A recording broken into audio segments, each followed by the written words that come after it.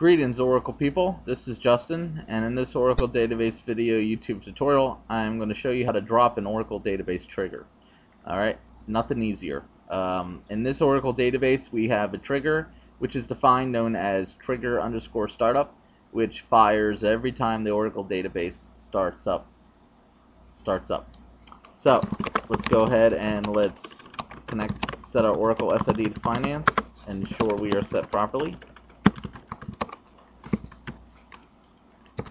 And let's connect with our SQL Plus program.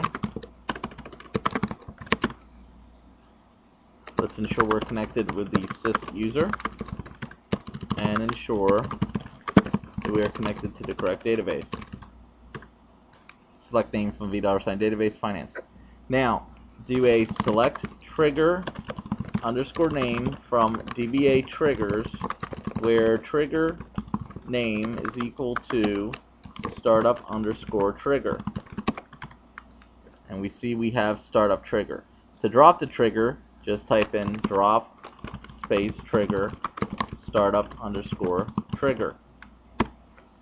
Nothing simpler.